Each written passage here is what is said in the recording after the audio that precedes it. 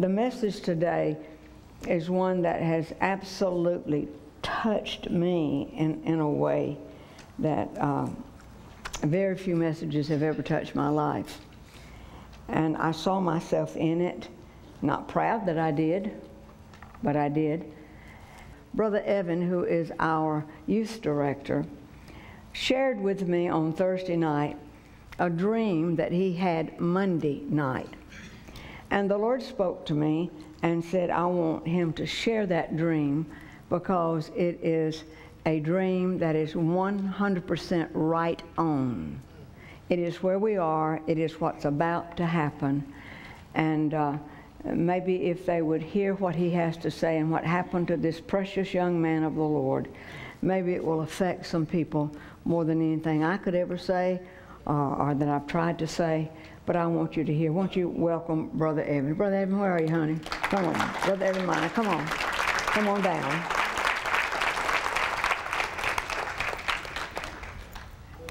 We didn't catch him off guard. We warned him this morning a little tad.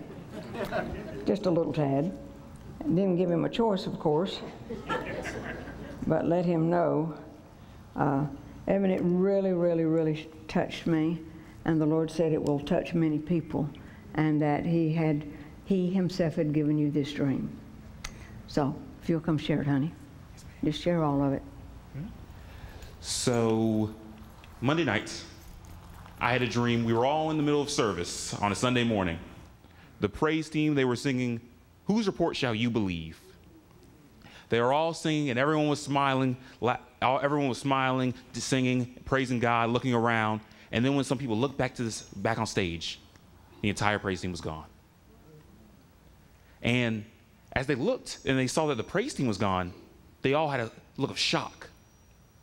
And the screens went black, both of the screens on our sides. And everyone was thinking, did that really just happen? Did we just get left behind? And you see everyone just having a sense of shock on their faces. And then a few moments later, it really set into them. We've been left behind. And after they were left behind, they were wondering what they were supposed to do.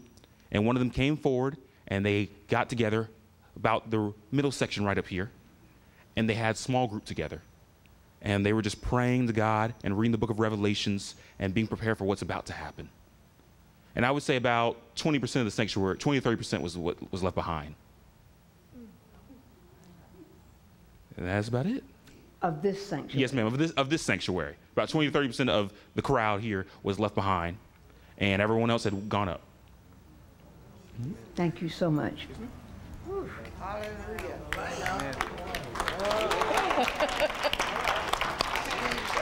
I wanted you to understand that the Lord said have him share that, and the Lord had given it to him. And that again, it was a dream referencing this church. Not in it, not across the nation, not anywhere else. This church. And what happened in this church when the rapture took place. Today, I'm going to talk to you about spiritual landmines. Spiritual landmines are the most important spiritual landmine that there is. That's actually the one I will be addressing. 2 weeks ago, a terrorist crossed the northern border into Israel and planted a landmine. And within hours, an unsuspecting Israeli citizen stepped on that landmine and was killed. Landmines, the Lord said, are one of the most destructive weapons that's ever used in wartime. It is a device designed to cripple or kill whomever triggers it. It is a hidden danger, which makes it all the more treacherous, and today in Israel there are still some landmines in the north, relics of the 1973 war. Still active ones there. The IDF soldiers have to be extremely cautious when defending the Galilee, for it's in that area that the most landmines have been found. But there's always the fear that there are more hidden in the overgrown grasses that are around that area. And if you discover it by stepping on it, it's too late. Well, that is an issue in Israel as well as in parts of Africa. There's a greater danger, the Lord said, that all of us must be aware of.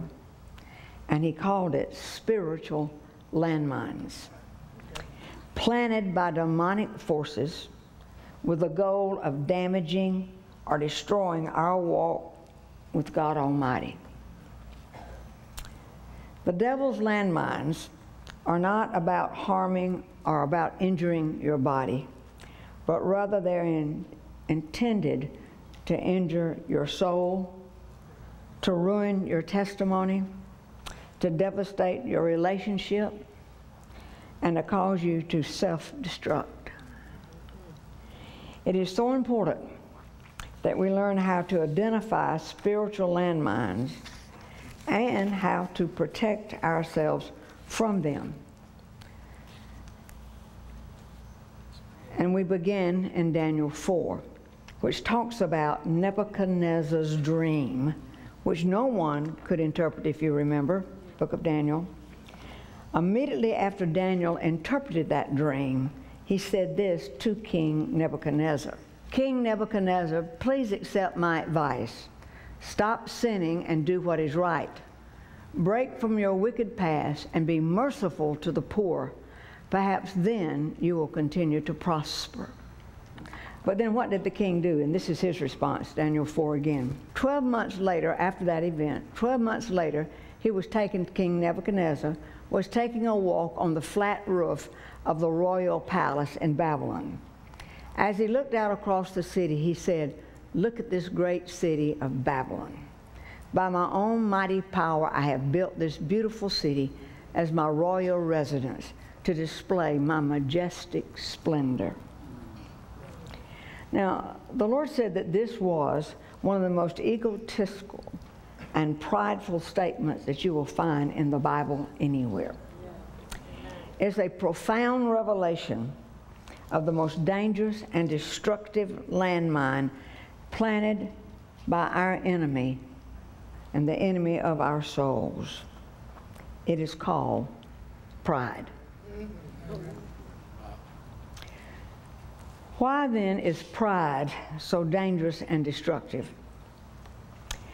Because of all the landmines the enemy can plant in the course of your life, this one is the most deceptive and usually the most difficult for any of us really to identify. Particularly personally, we don't identify it.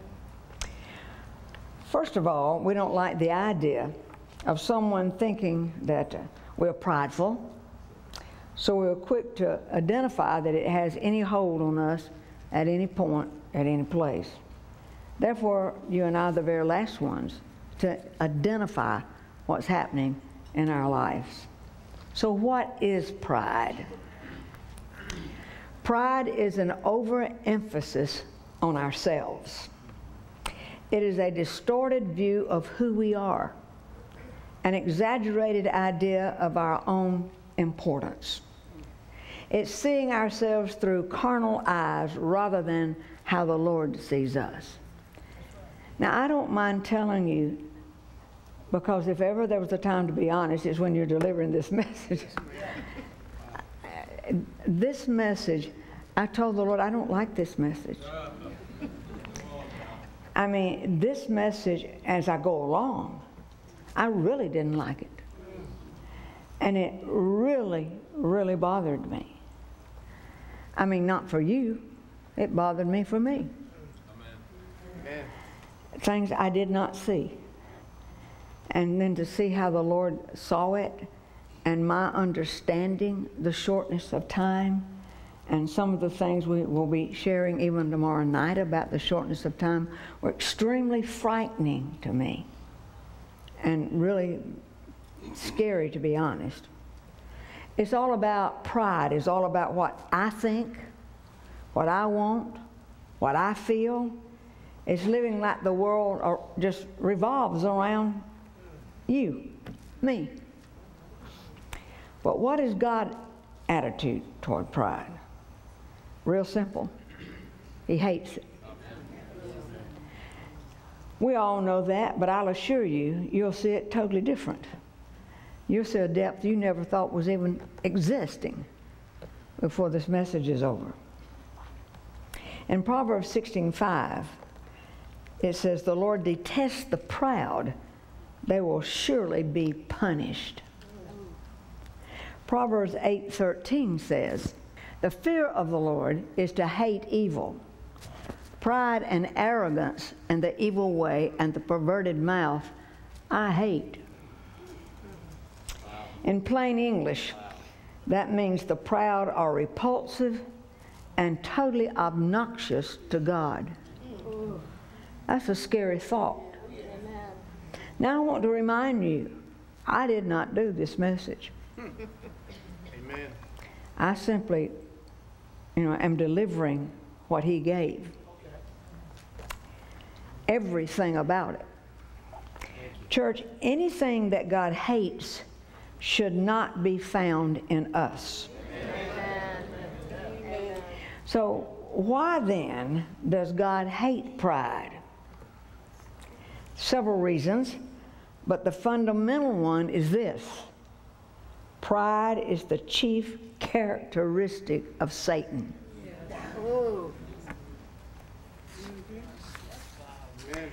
The prophet Isaiah, speaking of Satan, writes this in Isaiah: "For you said to yourself, I will ascend to heaven and set my throne above God's stars. I will preside on the mountain of the gods far away in the north, and I will climb to the highest heavens, and I'll be like the Most High." The theme of humility and the ugliness of pride runs like a thread throughout the whole Bible, from Genesis to Revelation. Proverbs 11:2. "Pride leads to disgrace, but with humility comes wisdom." Proverbs 29. "A man's pride will bring him low, but a humble spirit will attain honor." Pride goes before destruction, and haughtiness before fall. You see, church, pride breeds all kinds of sin and all manner of sin. People will lie, cheat, steal, and even murder because of pride. Every other sin that you and I may commit reflects a need we think we have. For example, we lie in order to be accepted or to protect ourselves from a rebuke. But pride says, I don't need anything, I don't need anybody, I can take care of myself just fine. Pride actually is the anthem of a 2-year-old who argues to his mother, I can do it myself. Pride is the egotism of self-centeredness, selfishness, and self-sufficiency. When the truth is that not one of us is self-sufficient. We all need the Lord. So what causes us to be prideful? There are 3 main issues we're going to look at. Number 1, what causes us to be prideful? Consciously or subconsciously, we really do think the world revolves around us. It's so easy to be self-centered, isn't it? To be so wrapped up with your own life that our thinking does not naturally turn toward anybody else or anybody else's concerns. We're centered on us. We're more concerned, we're still talking about causes, we're more concerned with what people think about us than what God Almighty thinks about us. Pride serves as a cover-up for our feelings of inferiority. Pride is a sign of immaturity. It can arise when a person is given an opportunity or position that they're not ready for. Sometimes people are pushed ahead before they're ready, and the devil will absolutely clobber them with pride. Yeah. if they're not spiritually ready to handle both the praise and the criticism that goes along with, accompanies every single position. Then pride can cause us to believe and enjoy all those nice things that other people say about us. We'll waste time going over them in our minds, as if accomplishments were our own doings.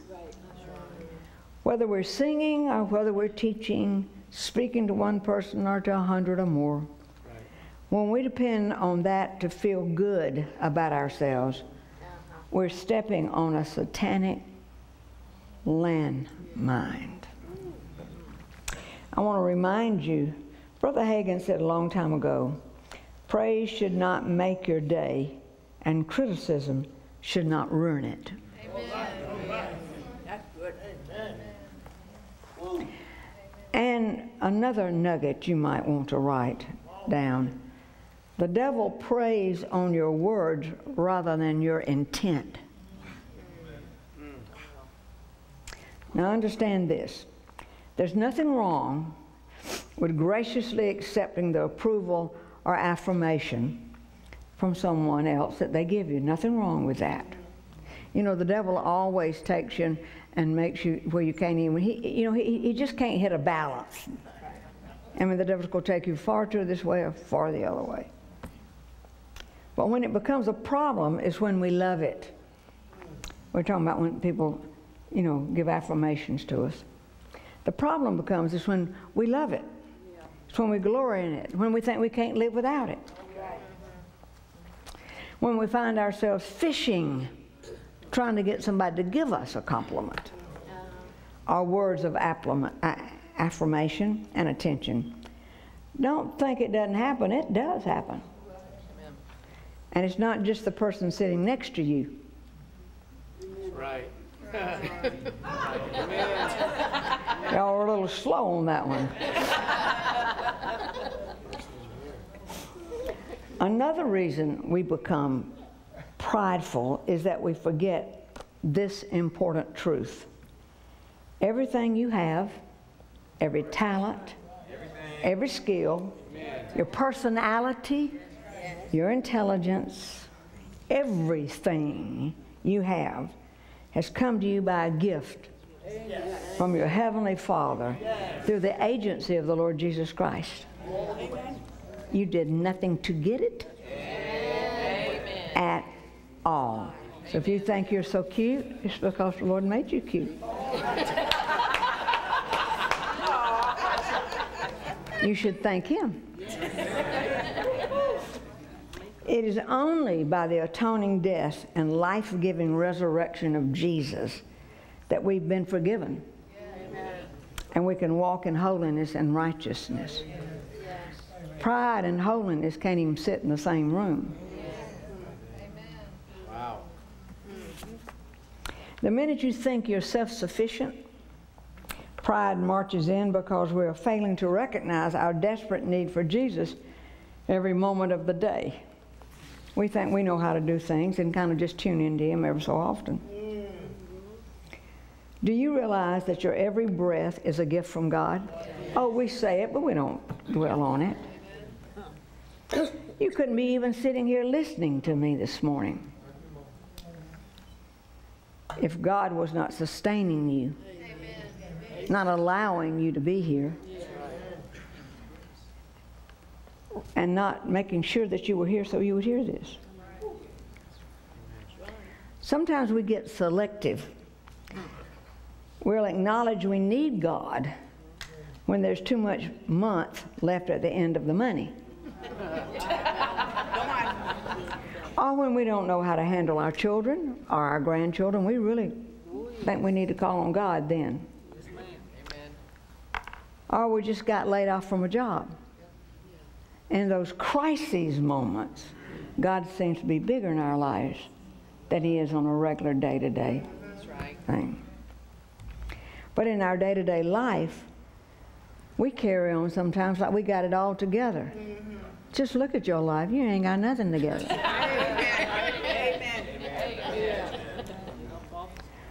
Church, the truth is that we need God all the time, and we need Him for everything.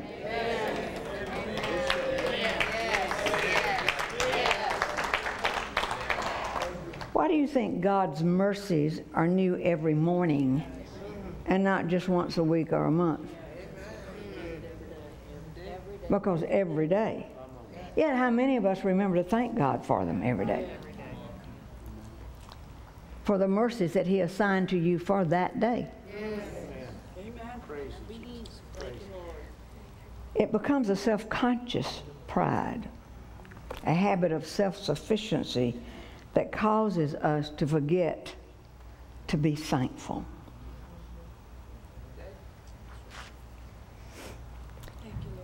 Listen to me, church. If there's any area of your life where you think you don't need God, you, my friend, are walking in pride. And the Bible guarantees you are on a path to some kind of failure. Because the Word says pride goes before destruction and haughtiness before fall. I'll say it again. We cannot afford to love what God hates. And we must not tolerate in ourselves the consequences of pride. So we just talked about the causes of pride. God hates pride because pride is a declaration that you don't need Him. And that's the way He sees it. So let's now talk about the consequences of pride. What are the consequences of pride in our life? Pride hinders our relationship with the Lord and blocks His desire to even help us. You can't expect God's blessings if you think you don't need Him. Now you might say, I know I need Jesus, but be honest with yourself this morning. Is your utter dependency on the Lord so real that it hovers over everything you think, say, and do? Or do you live much of your life by routine? Just doing what you do because it's what you do. Right.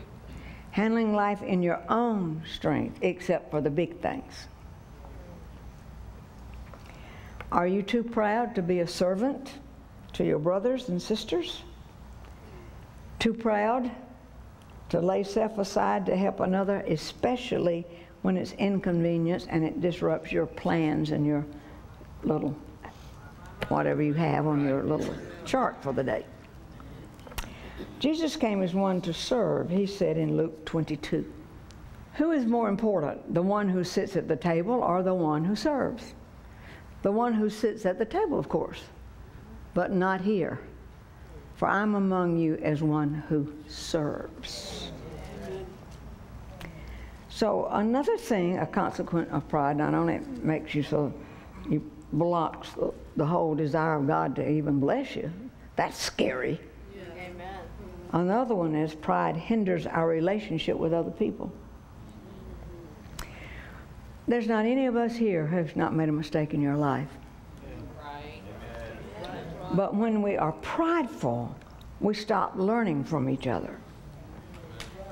Some people have made so many mistakes, they're proud of their mistakes.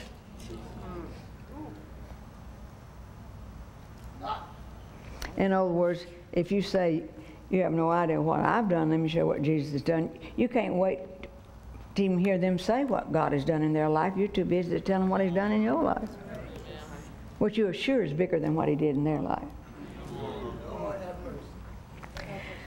So if you and I become so prideful that we think we're so smart, so intelligent, so clever, that we don't need anybody else's help, or we don't need anybody's advice, sooner or later, you're going to hit a landmine. And it's going to blow up on you. We all need someone we can talk to, someone who can ask you questions and you give them an honest answer. Somebody you can trust to be honest with you and you can be honest with them. They're hard to find. If you find them, hold them tight. Amen. That's why we read in the word Proverbs 11:14, where there is no guidance, the people fall. But in abundance of counselors, there's victory. You may say, I pray, I hear God. Well, I hope you do. But nobody has all the answers. We all need somebody in our lives who can caution us, who's looking out for us, who's watching our blind side, because we all have a blind side. And we never know when the enemy is going to slip in on our blind side and lay down a landmine. Prideful people demand unquestioning submission and express hostility when things don't go their way, thereby damaging the unity of the Spirit and the bond of peace. Pride actually makes a person rigid and intolerant of others who may conduct their affairs differently. They're critical, for example, church. There's nothing wrong with being proud of your church, but there's something very wrong if you look down on other churches as inferior to your church. The third thing that pride will do, it hurts your testimony. Prideful people are given to complaining, and they live in a general state of discontent. Something's always wrong somewhere all the time. The Bible teaches that true godliness with contentment is itself great wealth. But the Apostle Paul knew it didn't come easy, so he wrote in Philippians 4:11, "Not that I was ever in need, for I have learned how to be content with whatever I have." Our testimony is one of our most important possessions. It's an important part of glorifying God. If instead we take credit for things we do or goals we achieve, we just rob glory that actually belongs to God and God alone. Amen.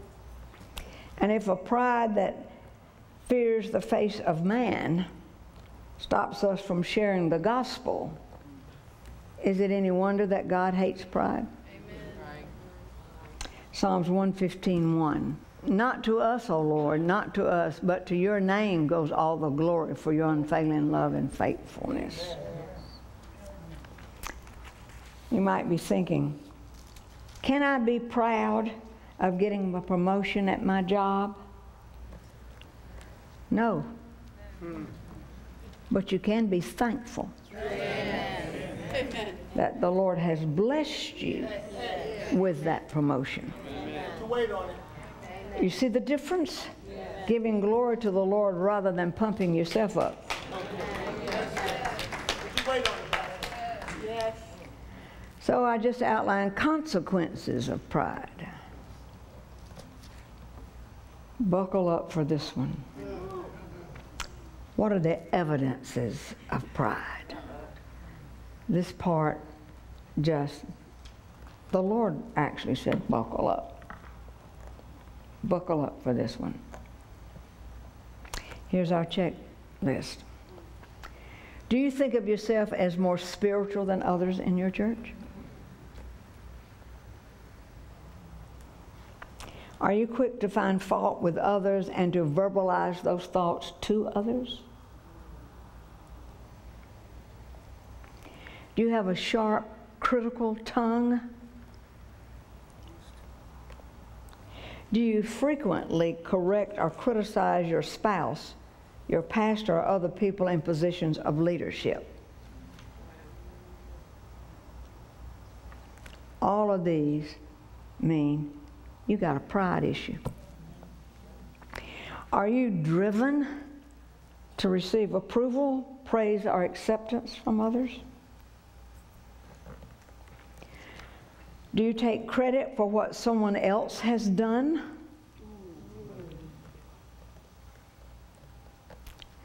Are you argumentative? Generally thinking your way is the right way and the only way, or it's the best way.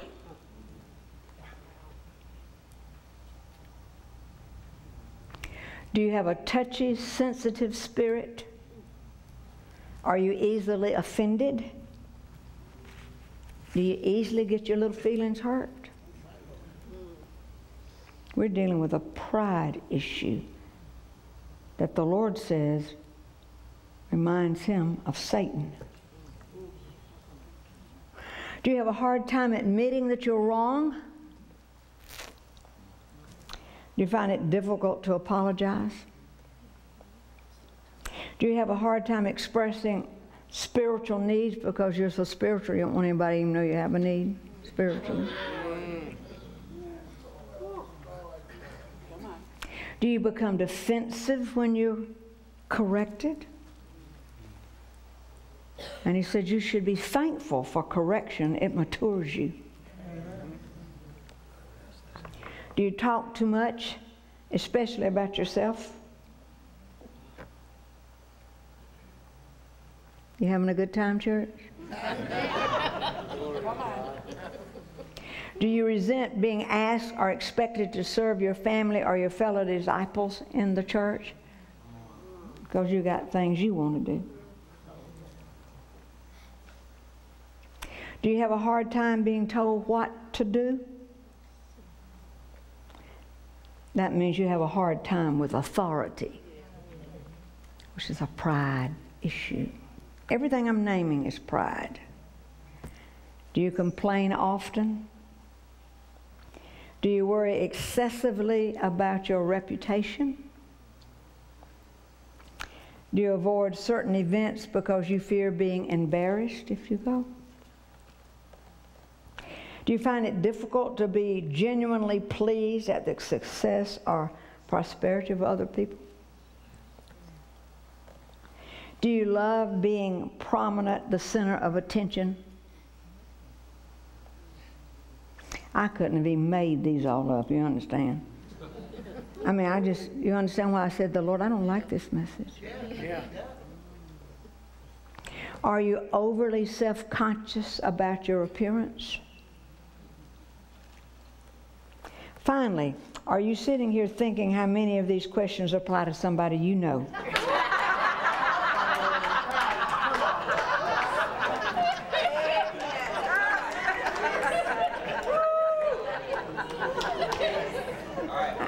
Yeah, the Lord is, He knows.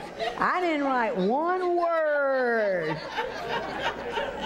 I wrote not one word of this message. Now, we aren't through. Are you feeling pretty good that surely none of these signs of pride really apply to you? Hallelujah. Come on. Church, we cannot tolerate what God hates. He's coming. His promises to the humble are many. Here are just a few of them.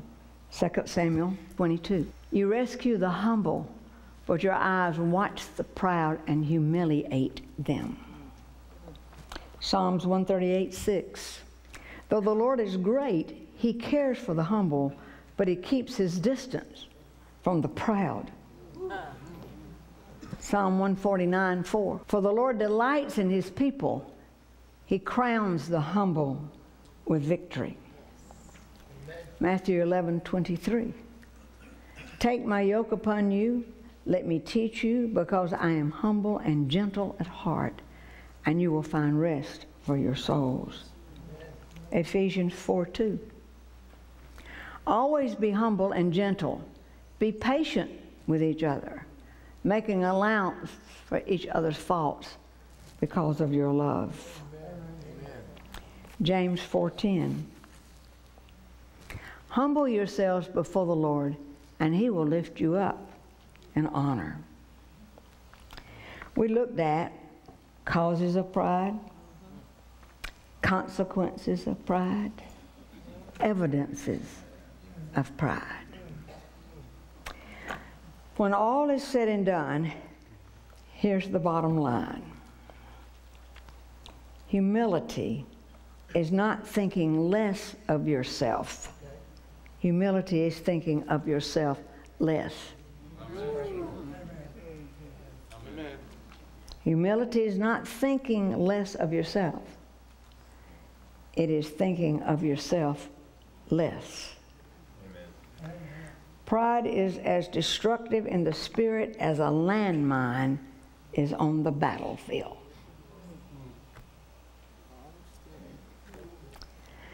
I close with this little verse from Micah, Micah 6:8. Know, O people, in other words, Micah was saying, can I do sacrifices? Can I do this? Can I do that? Can I do the other? And then the Lord says, no, O people. The Lord has told you what is good. And this is what He requires of you. To do what is right, to love mercy, and to walk humbly with your God.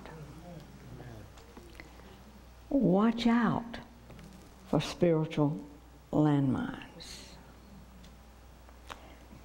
Pride and holiness cannot live in the same place. Our goal is to be like Jesus. Humility is a choice to be like Him. Pride is a choice to participate in the chief characteristic of Satan.